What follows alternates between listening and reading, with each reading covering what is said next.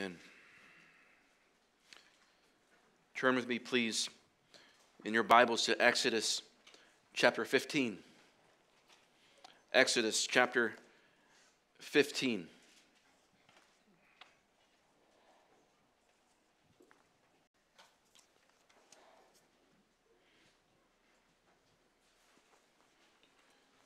We'll be looking at Exodus 15, beginning in verse 22 and spanning into chapter 16, verse 21. It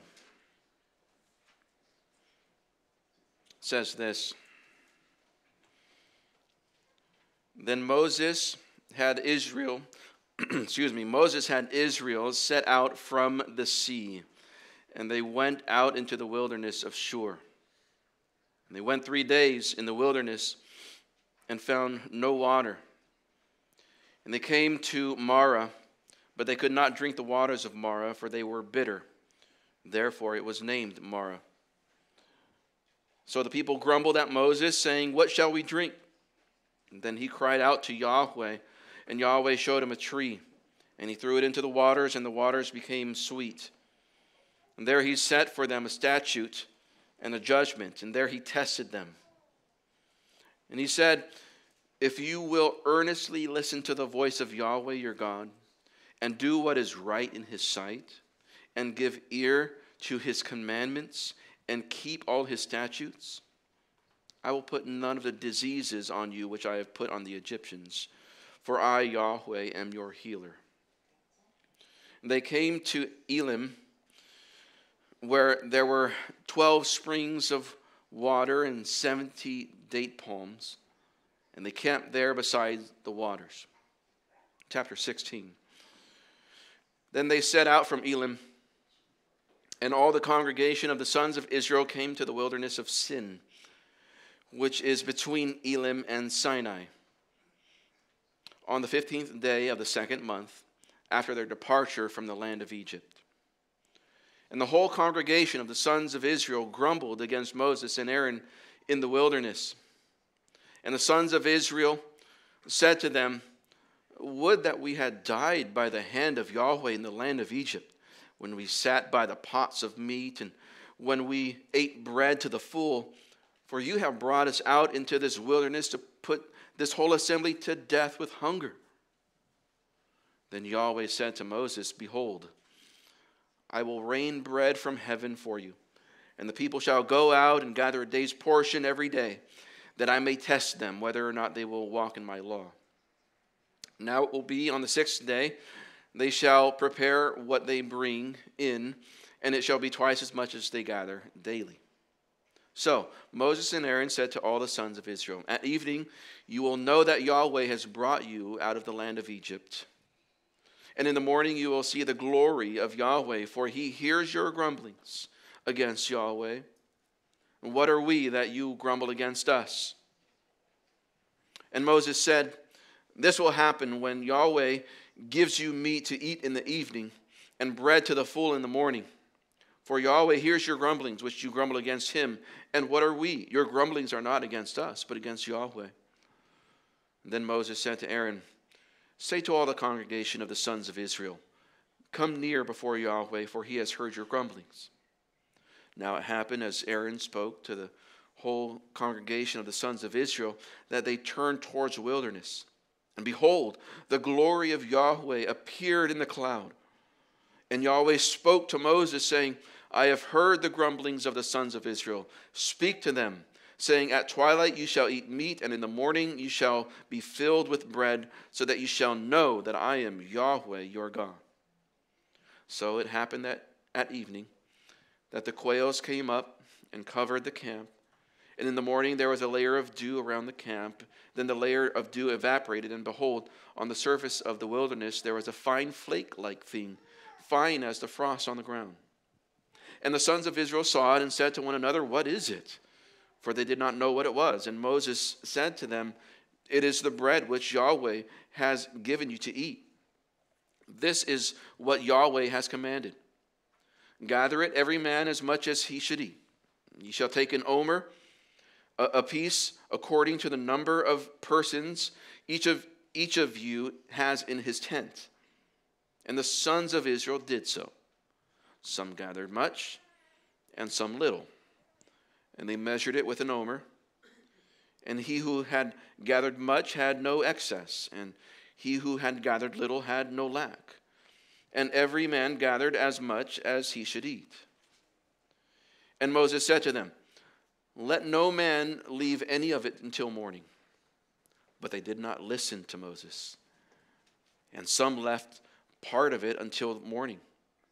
And it bred worms and became foul. And Moses was angry with them. So they gathered it morning by morning, each man as much as he should eat. But the sun would grow hot, and it would melt. The title of this sermon is Goodness and Grumbling. Goodness and Grumbling. I hope it's apparent why that is the title. I desire, church, that this morning that you would trust God in your trials. That you would trust God in your trials, because that's really the lesson that God is teaching the Israelites and teaching us as well. You know, there's a story of the son of an Indian chief who had reached the age when he had to prove that he was a man. He could become a chief as well as his father. Now, part of the testing required him to spend a night alone in a forest full of wild animals and to survive. All night, the wild animals gathered around the boy, growling and snarling. But if he ran away, he would fail the test. And even though he was frightened, the boy was determined to stay. The night went on, and finally the morning came, and the sun began to rise. And of course, the wild animals went away with the sun.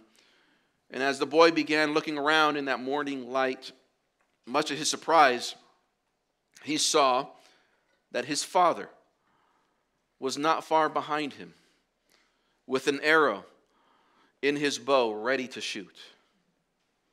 See, despite the boy's fear, his father was there the whole time, there to protect his son from harm in the midst of the test. Just like the Israelites, God puts us in testing, doesn't he? Testing situations to teach us to trust in him so that our faith might grow. 1 Corinthians 10:11 speaks of the testings of Israel. In 1 Corinthians 10:11 it says, now these things happened to them as an example, and they were written for our instruction. So as you read the Old Testament, as we walk through Exodus, it's written for your instruction, dear saint. You should learn from the mistakes of Israel so that you might not repeat them. And learn from the good things as well. You see, what happened to Israel in the wilderness teaches us how to live for Christ today. And just as they crossed the Red Sea, they sang a worship song, right? We saw that last week. But as soon as they were done singing that song, they walked into the wilderness. And just as them, even this morning, those of us who have tasted the grace and the salvation of God, we will end our morning together with a song, and we will go into the wilderness. You know, it's one thing to sing praises to Christ on a Sunday, but it's quite another thing to live out that faith when we are confronted with the difficulties of just ordinary life. Charles Spurgeon said that the wilderness of this world is like the Oxford and Cambridge for God's students. There we go to school and he teaches them and he trains them so that they would graduate into the promised land. Paul said in Acts 14:22 that through many tribulations we must enter the kingdom of God. There's no other way. God places us, church, in these difficult tests to stretch our faith in Him. We must trust Him more. Dear Christian, you must trust Him more, especially in trials. We will see this morning that the lesson of this faith, of this trust in God, takes on three aspects: that we must trust God's timing, we must trust God's kindness, and trust God's commands. Trust God's timing, kindness, and commands. First of all, we need to trust God's timing. This is the lesson that He was teaching the Israelites. Verses 22 through 24 of Exodus 15, we see here that Moses had Israel set out from the Red Sea in verse 22. They went out to the wilderness of Shur, and they went 3 days into the wilderness. They found no water. They came to Marah. There was nothing but bitter water there. That's why it's called Marah. That means bitter. And so the people grumbled at Moses, and they said, "What shall we drink?" Now, we can understand the state of the Israelites. God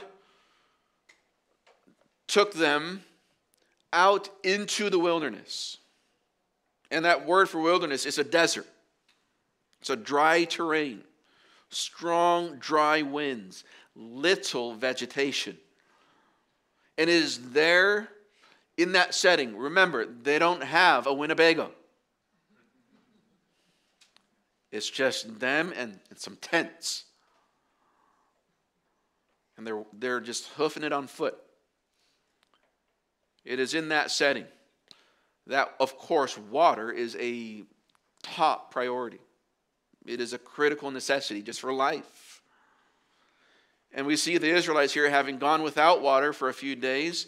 They come to these lakes of Marah, and they think, great, we have water finally. And you can imagine, dip down and grab a drink, and immediately they have to spit it out. What now? Not only am I thirsty, but it's like God's taunting me, bringing me to this place where it's just bitter. What huge disappointment. And this, of course, is no small difficulty. Of course, this is cause for crying out to God. Of course. But it does not say that they cried out to God, does it? It says that they grumbled. Grumbling, the Hebrew word, is to murmur against. It is to express resentment, dissatisfaction, and anger and complaint by grumbling. In Numbers 14, verse 2 and 9, it is described there, grumbling is described as rebellion against God. So grumbling is a rebellion of the heart. It is this stance of standing in judgment over God and to rebuke Him for what He has done. That's what the word means. You are being judgmental to God. And this word grumbling, it comes out in half-muted tones of hostile opposition. It is the anger and the rebellion of the human heart that bubbles up through the mouth. That's what grumbling is. Now, the grumbling of Israel is contrasted to the right response of Moses. Verse 25, then he, that is Moses, cried out to Yahweh. Moses, he appeals to God's nature, His promises. He pleads for help from God. That's the word. That is the right position of God's people. Humble request, not prideful judgment and accusation. This is what Moses did. He humbly requested of God. And yet, the people continue in their grumbling. And what does God do in response to the grumbling of the people, mediated through the pleading of Moses? Verse 25. Then he cried out to Yahweh, and Yahweh showed him a tree. And he threw it into the waters, and the waters became sweet. And there he set for them a statute and a judgment, and there he tested them. You see, God was good to a grumbling people.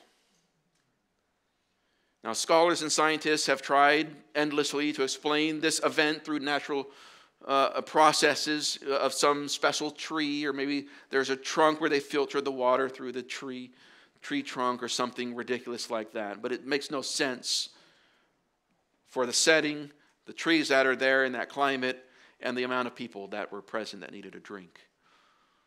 This was nothing short of a divine, supernatural work of God. Just as it was with the crossing of the Red Sea. It was divine, supernatural intervention. It is a gracious miracle. And we see why God does this to begin with. Verse 25 again. The waters became sweet in the middle of verse 25. There he set for them a statute and a judgment, and there he tested them.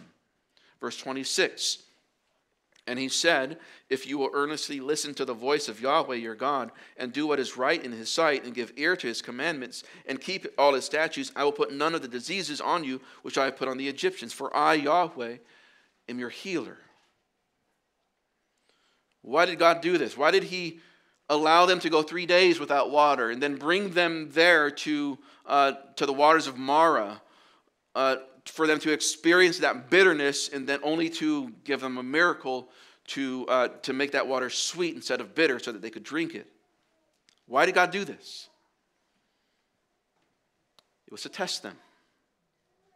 To test them. God tested the Israelites. We see this in verse 25 of chapter 15. We see this also in chapter 16, verse 4. He rains bread from heaven, and the people go out and gather a day's portion every day, that I may test them. And we're going to see specifically when it comes to the manna, the instructions. We'll see that next week. But God often tested the Israelites. To test, when it comes from God to his people, it is to try the limits of someone. It is to find their breaking point. And those of you in the middle of a test and a trial this morning might be saying, I think I found the breaking point. I think I'm there already. That's what testing is. It is to find out that breaking point. Not that God would learn, but that he would manifest that to you and make it visible. God was testing the limits of when they would stop doing, verse 26. Where's the limit? Where is the breaking point when you will stop listening to the voice of Yahweh? Where you will stop doing what is right in his sight? Where you will stop giving ear to his commandments? And where you will stop keeping all of his statutes? That's the test. I need to find the limits of your faith, the limits of your devotion. And Christian, that's what God does in your life. He is helping you find that breaking point, yet at the same time not breaking you. This is why God allows trials. For the Israelites, the breaking point was just a few days without water.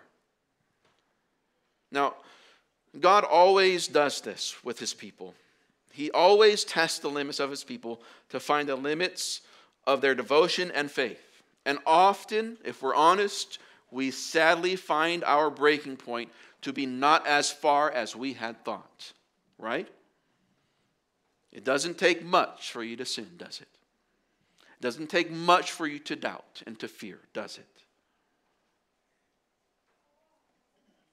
We give into temptation. We give into doubt with much more speed than we would think and hope. Psalm 26.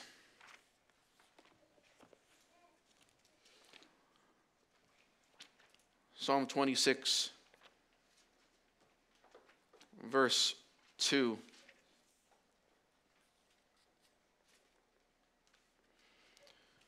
David invites testing from God. He says, "Test me, O Yahweh, and try me. Refine my mind and my heart." That's what he's doing.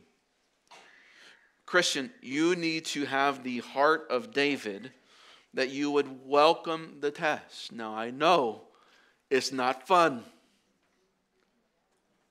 But if the testing means that on the other end I will be more pure for him, my mind and my heart will be refined in faith and devotion to him. If that's the end result, then Lord, do whatever you got to do. Church, we need to humble ourselves under the testing of God, under the trials that he places us in. That must be our mindset. Why? Psalm 26:2 alludes to this, and Exodus 15 says it explicitly. Because God is your healer. You see, as Christians, we fail these tests, right? By lacking faith in God or by sinning against him, and we ask, why would God test me in this way? I know I will fail. I know I'm weak. He knows how weak I am. Why would he do this to me? Christian, it's because he's your healer. You see, in order for a physician to heal the body, the illness must first be known. God places you in trial in order to show you what sins are still within you, to diagnose. And then as we fail the test, a diagnosis is made by God in his word, and the Lord begins his purifying physician work. Amen. He heals our souls from the sickness of indwelling sin. And then, back in Exodus 15,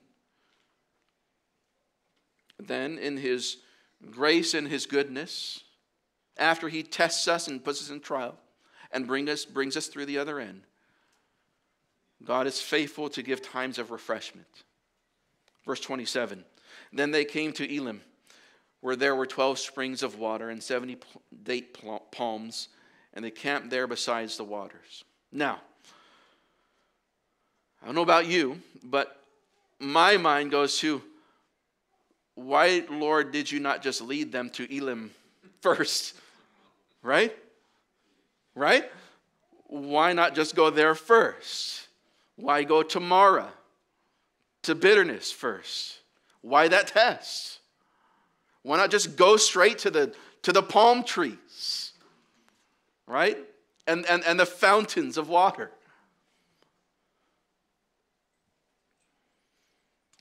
John Calvin said that God might have given them sweet water to drink at first, but he planned that through the bitter water, he would show them the bitterness that lingered within their hearts. You see, God could have.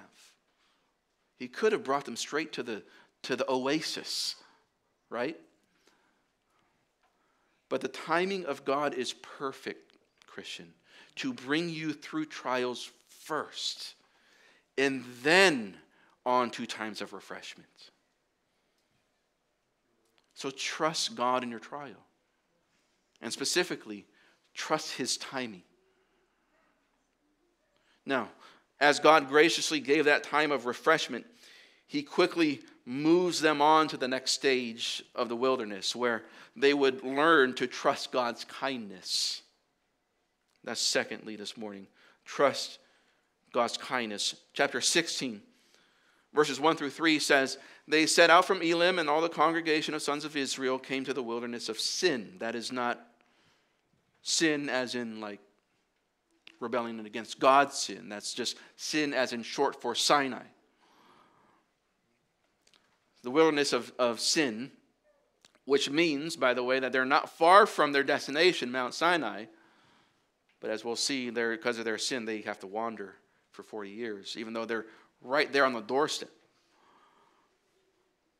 They come to the wilderness of Sin, which is between Elim and Sinai, on the 15th day of the second month after their departure from the land of Egypt. And the whole congregation of the sons of Israel, again, grumbled against Moses and Aaron in the wilderness.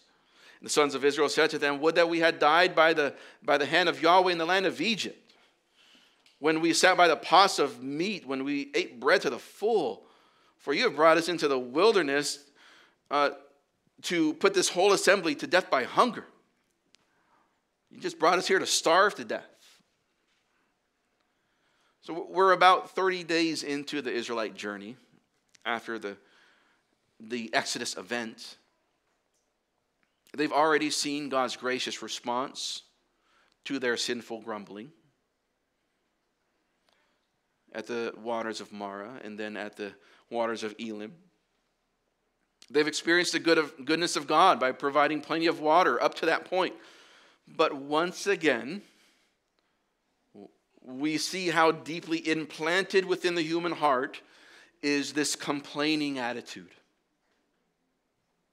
And if we're honest, that grumbling attitude is implanted. The roots go deeper than what we think. Doesn't it, Christian? You see, their discomfort made them foolish in their thinking. Their thinking was ridiculous. They would rather die a quick death by the hand of God than a slow death by hunger. You see, they were agonizing in their hunger, and they wanted it to just be over already. You see, when memory is short, our hearts become ungrateful. Notice, too, their hopelessness. The only option for them on either side is death. We're going to die. We might as well have died a quick death back in Egypt. Right? There's no option of God showing up and providing. It's just, we're dead. That's it. We've been brought out here to die a slow death. God is cruel. But the foolishness is that they would rather be back in Egypt under the evil Pharaoh than out in the wilderness with Yahweh. That's the foolishness of it all. You see, they concluded that at least in Egypt they had food to eat, which is not true. But here in the wilderness they were starving to death. And they were really saying, if you boil it down, it would have been better if God never saved me at all. Christian, have you ever been there? Have you? Have you ever been at that place in your soul where you are so hopeless and even bitter against God, where thoughts of, you know what, it'd probably be easier and better if God never saved me at all? Oh, God, forgive us for that thought. But it happens. You look at your life as a believer and it seems so difficult. There's so many things that the world can do that Christ commands you not to do. God commands you to give to Him even when it doesn't seem you'll be able to pay all the bills. Christ calls you to remain pure until marriage. God places you in a difficult marriage and calls you to be faithful to Him and your spouse. These are difficult circumstances. And it's easy to think that life before Christ was better. It was better. It would have been better if God never saved me at all. Dear child of God, you are believing a lie. And like the Israelites, you have forgotten the kindness of your God. We see the kindness of God first in that the reality is that they already had food. If you just briefly look at Exodus 17, verse 3, it says that the people thirsted there for water again, and they grumbled again against Moses and said, they're going to out themselves. Why now have you brought us from Egypt to put us and our children and our livestock to death with thirst? So later on, they're thirsty again, and it comes out to us, they actually have livestock. So why are they complaining? Why are they grumbling? We have no food. Right? Oh, we get that way, don't we? You see, the Israelites wanted a free ride. They wanted a free ride. They wanted to receive all the benefits of being God's people as long as there was no personal cost or sacrifice. They didn't want to give up their livestock. They expected God to just dole out what they needed day by day. And for them to not experience any dip in personal happiness or satisfaction or pleasure or comfort. That is not the path of the Christian. To be the people of God, there will always be personal cost and sacrifice. One way that people in the church most often, I would say, do this today is with their time. You see, Christ comes to us as believers, and he demands, not asks, demands, by the way, our time in reading, prayer, sitting under preaching, sitting under teaching, fellowshipping with the saints, service in the church. And then we turn around and we grumble, I have no time for all that. Don't you know how stressed out I am? I got no time for all that. I'll give you 1 hour, Lord. That's all I got. Does that sound familiar? You see, Christian, if that is your mindset, you're looking for a free ride. And you're not willing to pay the cost and sacrifice for him. But you see, the reality is, like the Israelites, we do have the time. Right? We do. We just spend it on other things that are not God's first priorities.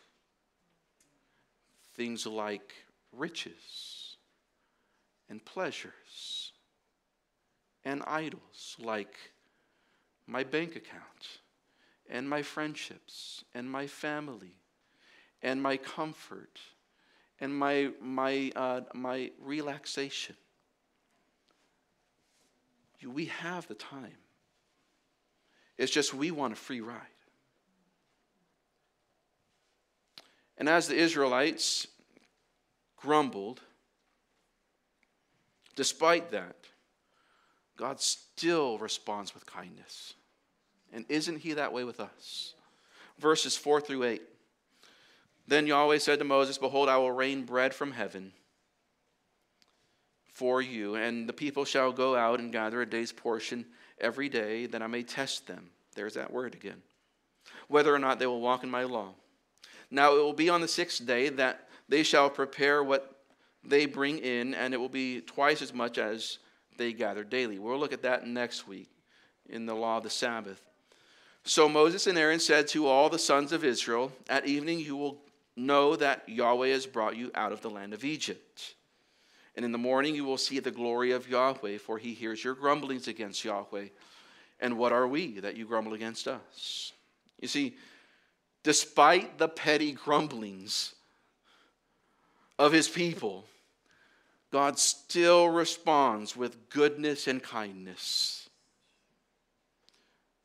4 times it says, God hears your grumblings. Verse 7, verse 8, verse 9, and then again in verse 12. Again and again, God hears our grumblings. And yet, what does he do in response to hearing our grumblings?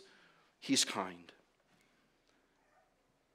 How kind that every day's need will be met personally by God day by day. That's what he says in verse 4 and 5.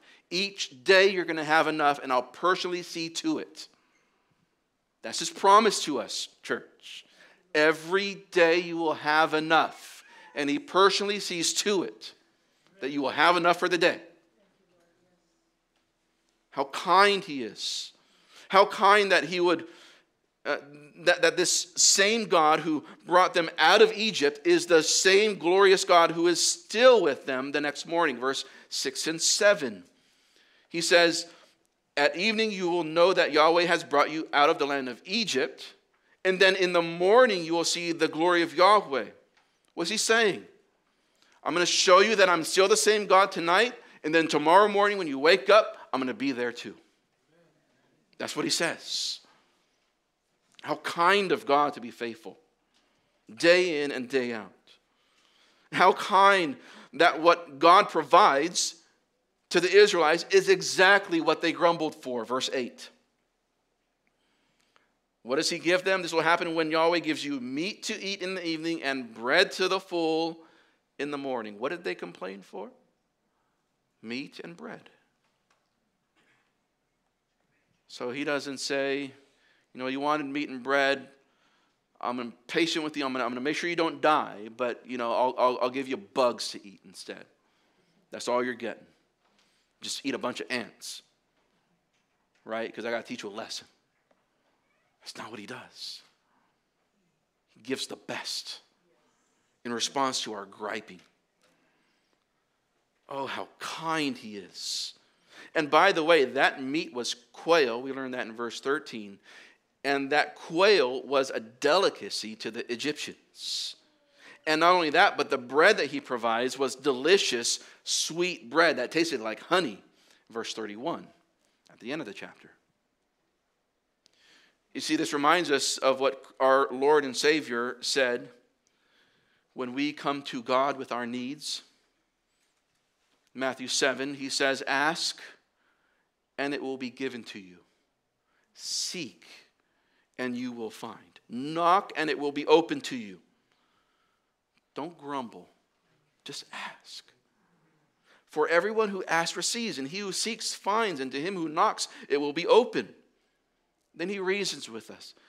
What man is there among you who, when his son asks for a loaf of bread, will give him a stone? Or if he asks for a fish, he will not give him a snake, will he? So then, if you, being evil, know how to give good gifts to your children, how much more will your Father, who is in heaven, give what is good to those who ask him? Amen. Christian, he is good. You just got to ask and then wait. Verse 9 through 12, it goes on. One more act of kindness of God is that in response to the sinful grumbling of his people, God gives the greatest thing. Verse 9 through 12. Then Moses said to Aaron, say to all the congregation of the sons of Israel, come near before Yahweh, for he has heard your grumblings. Now it happened, as Aaron spoke to the whole congregation of the sons of Israel, that they turned toward the wilderness, and behold, the glory of Yahweh appeared in the cloud. Yahweh spoke to Moses. Now, what kind of response would you have to a grumbling people? Right? Yahweh tells Moses to bring the people near. Remember, the last thing that just happened is they're grumbling. And Yahweh says, okay, bring them close. Bring them close.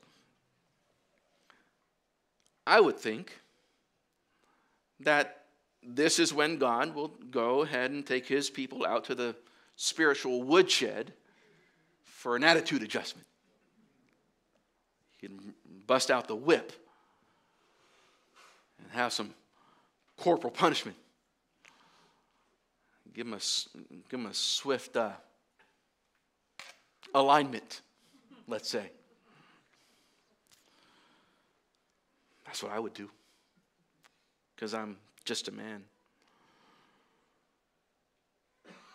It's time for discipline, right? Well, maybe another time, but here, what does God do? Verse 12. I've heard the grumblings of the sons of Israel. Speak to them. At twilight you shall eat meat, and in the morning you shall be filled with bread, so that you will know that I am Yahweh your God. What does he do? He graciously gives.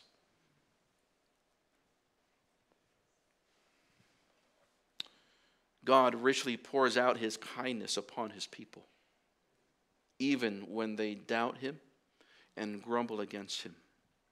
So much is his graciousness in his provision that he says, they shall be filled.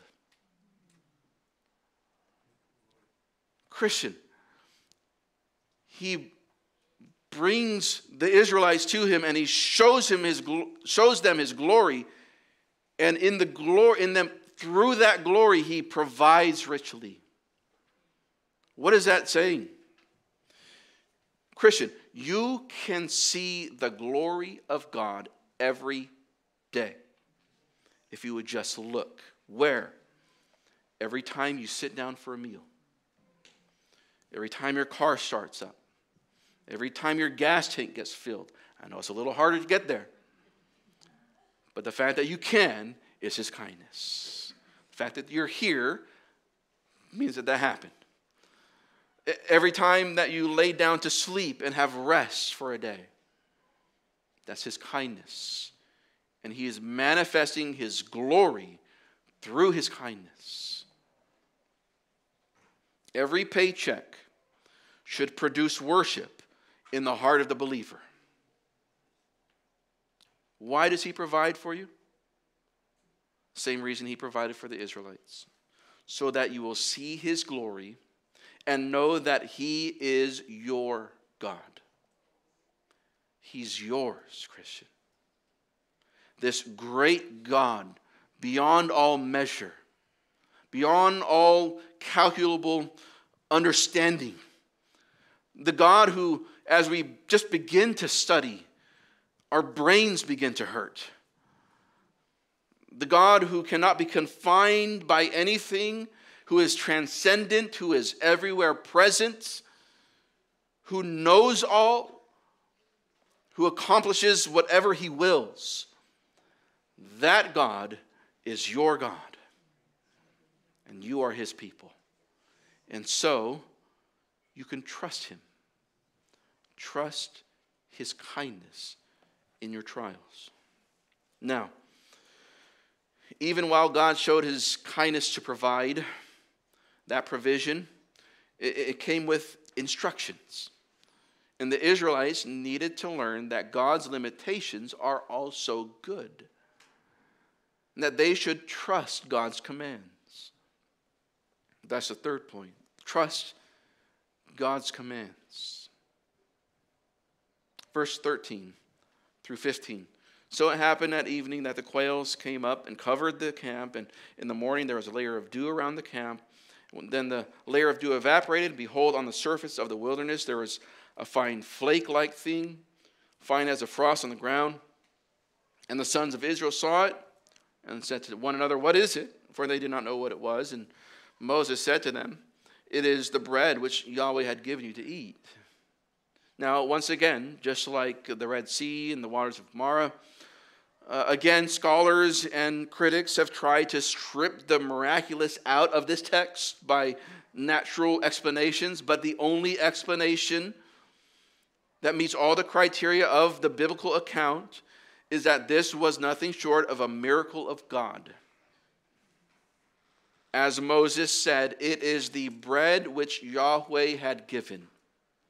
1 Corinthians 10:3 speaks of this bread, and he calls it spiritual food that was given to the Israelites, which means that it was food that was caused and produced by the divine Spirit of God. It was supernatural food, bread from God. Now, this great work of quail and the manna, this bread, comes with some stipulations. Verse 16. This is what Yahweh has commanded. Gather of it every man as much as he should eat. You shall take an omer apiece, according to the number of persons each of you has in his tent. And the sons of Israel did so. Some gathered much, some gathered little. And they measured it with an omer. And he who had gathered much had no excess, and he who had gathered little had no lack. Every man gathered as much as he should eat. What's he saying here? God's command was clear. It's just take only what you need. An omer was little more than about 2 quarts, what would fit in a small basket. But we need to ask this question because it seems like there's a contradiction. There was some who gathered little and some who gathered much.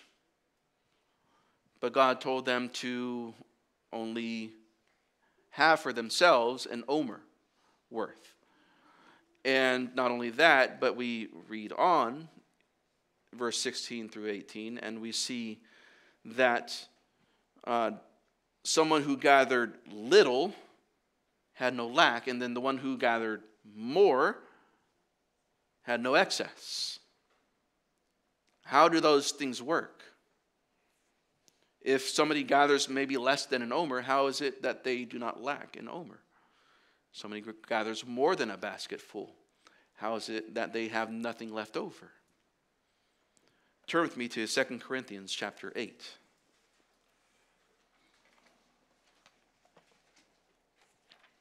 2 Corinthians chapter 8.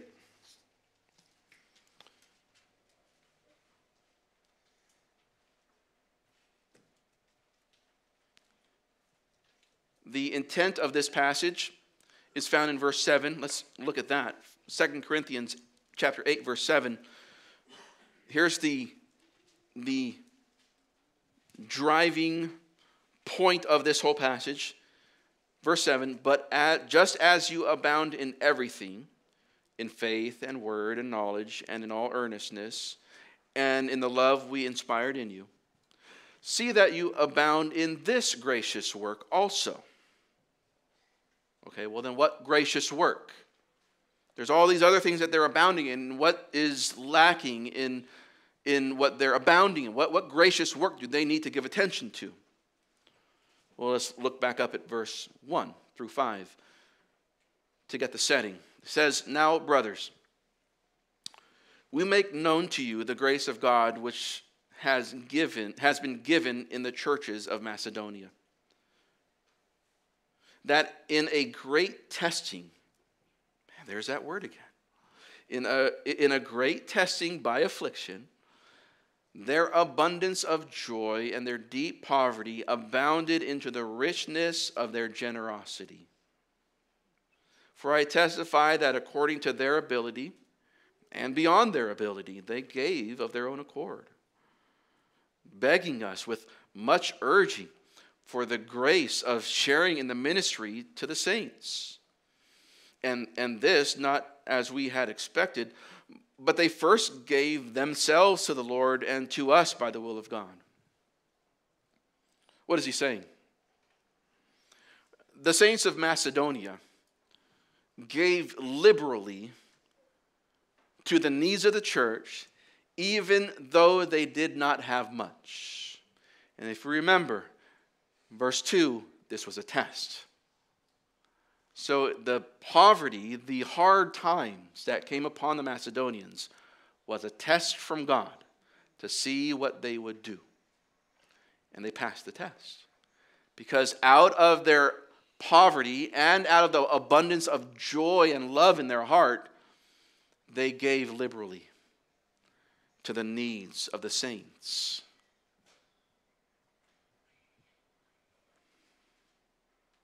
Now, Paul brings that up because Paul is now calling on the Corinthians to step up now. Paul is calling on the Corinthians to step up.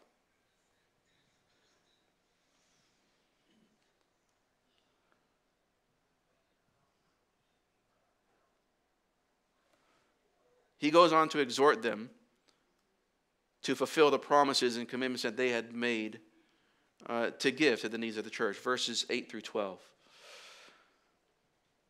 I am not speaking this as a command, but as proving through the earnestness of others the sincerity of your love also. For you know the grace of our Lord Jesus Christ, that though being rich, yet for your sake he became poor, so that you through his poverty might become rich. He's saying this is what Jesus did for us.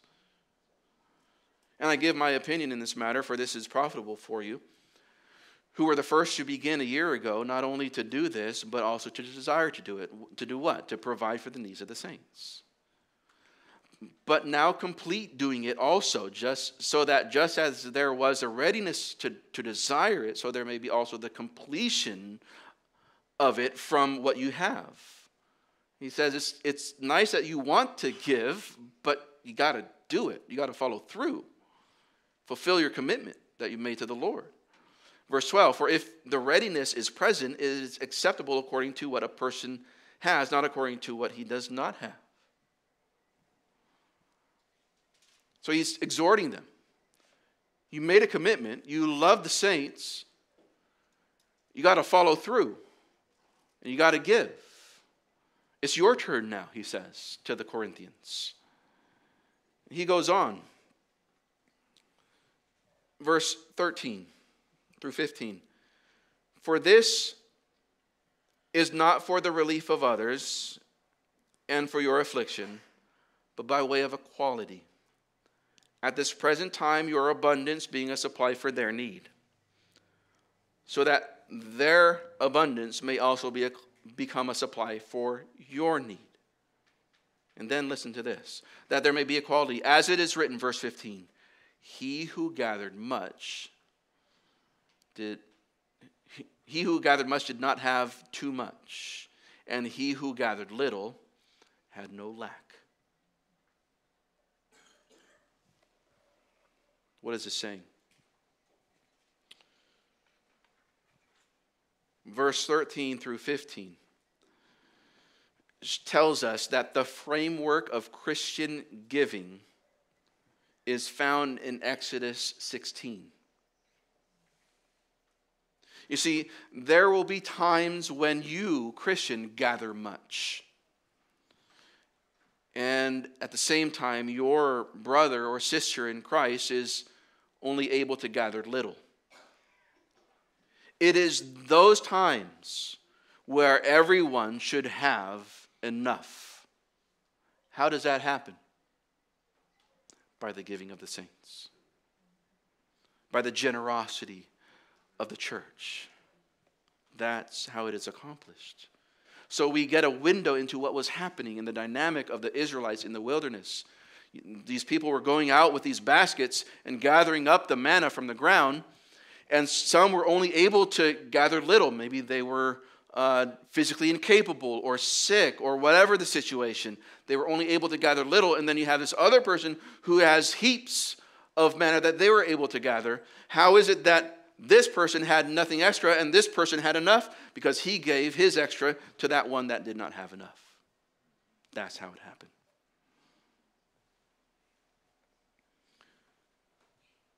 Again, there will be times when you gather much and your brother or sister gathers little. It is those times that you, Christian, must step up and share what you have with the body of Christ. Because there will be times when you, too, will have your turn to be counting on the generosity of your brother or sister. Right? It's going to come around. There will come a time when you will need and be counting on the generosity of others. But if what comes to your mind is, well, I'll just save up my money and make sure that I don't ever need that kind of help. Verse 19 through 21 of Exodus 16, as we close, guards us from that mindset. Back in Exodus 16.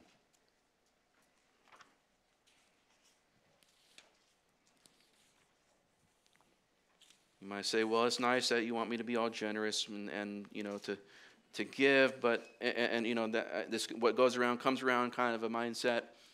I'll just save up so that I don't have to depend on others or the church. Verse 19 through 21. Moses said to them, "Let no man leave any of it until morning." But they did not listen to Moses, and some left part of it until morning. And it bred worms and became foul, and Moses was angry with them. So they gathered it morning by morning, every man as much as he should eat. But the sun would grow hot and it would melt. God wrote into this miracle that they could not save up. Remember, this manna was the kind provision of God. They were to take what they needed for each day. And so that means that provision is not excess and provision is not poverty. Provision is enough for the day. When it comes to what is needed, God is more able to sustain you than what you think. Some Christians think that they are wiser than God, and they decide to budget their way out of faith. They save their way out of dependence on God. Christ speaks to this. Matthew 6, when he tells us how to pray, he says, "Pray in this way, Our Father who is in heaven, hallowed be your name, your kingdom come, your will be done, on earth as it is in heaven." Then what does he say? "Give us this day our daily bread." Where does that come from? Exodus 16. Just give me enough. Just give me enough so I can make sure that your name is hallowed in this world and that your will is done on earth as it is in heaven. Just keep me alive so I can keep on singing your praises, God. That's all I need. Is that your mindset? Now, of course, it's not wrong to save some. Proverbs tell us that it is wise to save some, but there is a point when it becomes hoarding, when our safety net is so big that there is no need for faith in God to provide. And I offer you a warning this morning, dear Christian, that just as Yahweh caused what was sinfully saved to become spoiled and foul for the Israelites, he knows also how to get you to stop trusting in your riches. And what's the solution? Well, later on in that same chapter of Matthew 6, where Jesus tells us to pray just for our daily bread, he goes on to tell us, "Do not store up for yourselves treasures on earth, where moth and rust destroy, where thieves break in and steal, but store up for yourselves treasures in heaven, where neither moth nor rust destroys, and where thieves do not break in or steal. For where your treasure is, there your heart will be also." We remember that just as God provided bread from heaven, he provides for us each day. And not only this, but just as he provided for the physical hunger of the Israelites, he also provided also the true bread from heaven to provide for the spiritual hunger of mankind. But we're going to see that next week. It should be a glorious time. Christ, the bread of heaven. But I want to remind you, just as we close, there is one who faced testing and stood the test.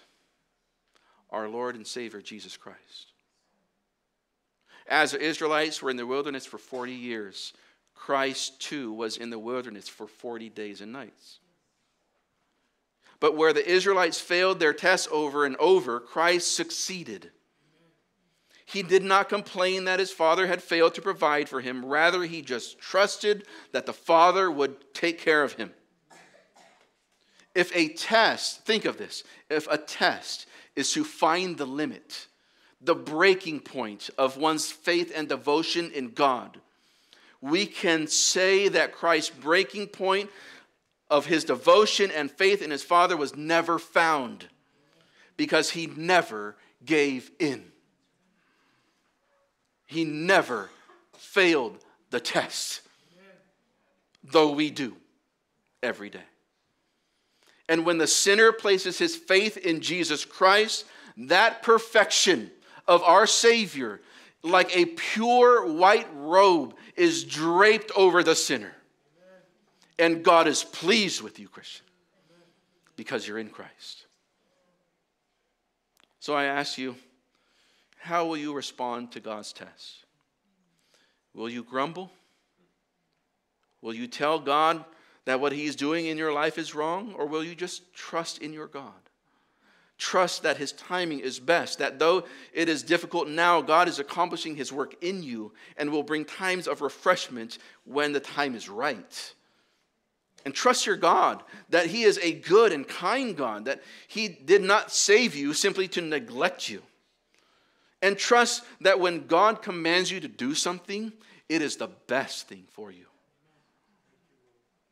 Whether it is giving to the church, helping another believer, humbly serving the local church, loving and leading a difficult wife, helping and respecting a cruel husband, staying pure in an immoral world, or standing for truth when you're the only one.